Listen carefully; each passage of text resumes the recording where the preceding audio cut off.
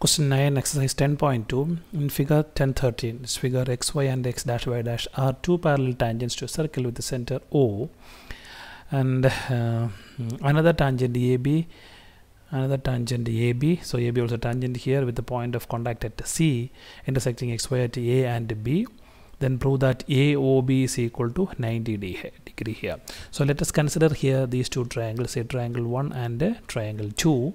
So in this AP and AC are the tangents from the same points. AP is equal to AC. Reason is tangents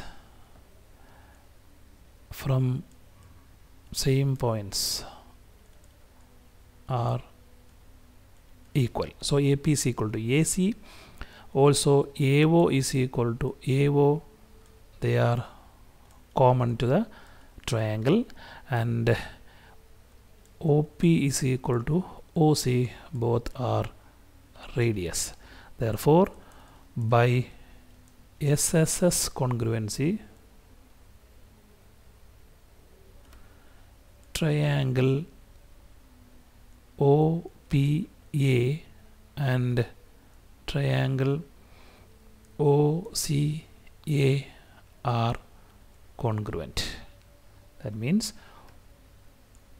triangle OPA is congruent to triangle OCA.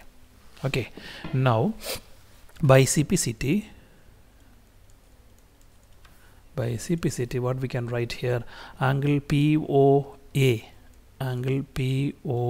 is equal to angle COA. Say both are, say, X. So this angle is X, this angle also X. Okay, similarly this triangle, say 3 and 4 also are congruent. Then by CPCT, angle QOB is equal to angle COB is equal to Y. Both are Y. So this angle is Y, this angle also Y. Now since PQ is the diagonal, PQ is the diagonal. Okay, also angle POA plus angle COA plus angle COB plus angle BOA is equal to X plus Y plus Y, which is equal to 180 degree. Okay, why? Because it's a straight angle property. So now 2x plus 2y is equal to 180 degree.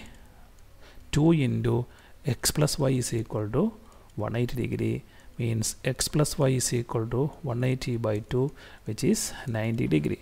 Now what is x plus y?